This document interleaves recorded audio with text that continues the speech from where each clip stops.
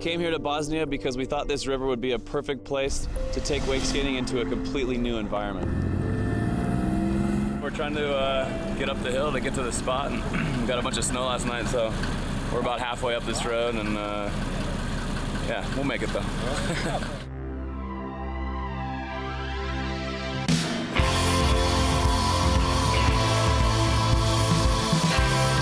The location that we were riding in is this really winding creek that is in the bottom of this valley. And this time of year, it's just completely blanketed in snow. All you see is the river, how it winds through there.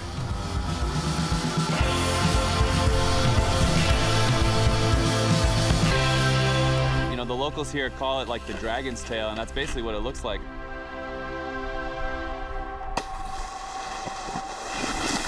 Priča se da je Aždaja ganjala konjanika za Studeni Potok i svojim repom napravila taj krater kojim danas teče voda.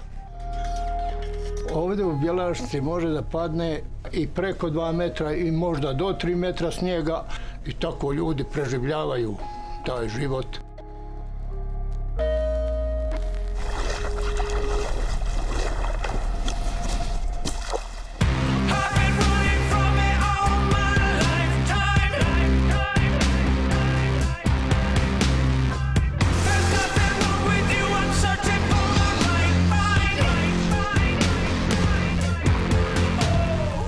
We've been dealing with conditions like this where it's been snowing on us, you know, a lot on this trip, but we kind of focused on this one area of the river that was not freezing. And yeah, we found this really long line that we could connect, you know, going over up onto the snowbanks, which was super fun to just be carving on my wake skate.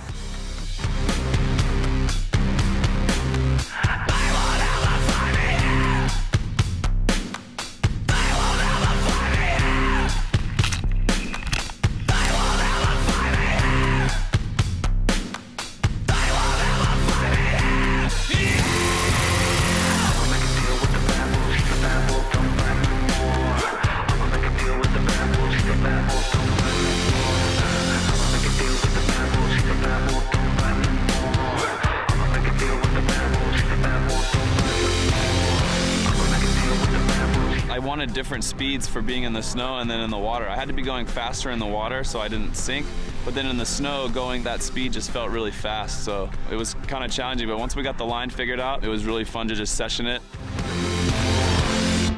We ultimately just wanted to inspire people to think outside the box and maybe to take a sport that you would only see in the summertime into the winter and into the snow, and we really had fun riding in these conditions and being here in Bosnia.